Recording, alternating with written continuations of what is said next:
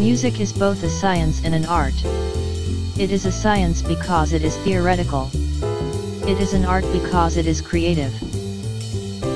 Gottfried Leibniz, 1646–1716, a German mathematician and philosopher who developed differential and integral calculus independently of Isaac Newton, said, "Music is a secret exercise in arithmetic of the soul, unaware of its act of counting."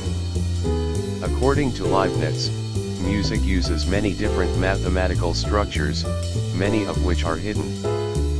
To see how music is related to mathematics, we must first look at the components of music.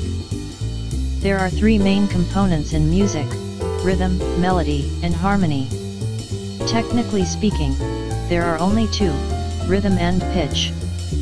Pitch is the frequency of vibrations, resulting in the highness or lowness of a sound, which can be expressed in melody and harmony. Melody, horizontal, is a sequence of notes sounded one at a time. And harmony, vertical, is two or more notes sounded together. Rhythm, on the other hand, is a pattern in time and space. To understand the relationship between pitch and rhythm, or melody, harmony, and rhythm, we will have to begin with music notation. That will be our next topic.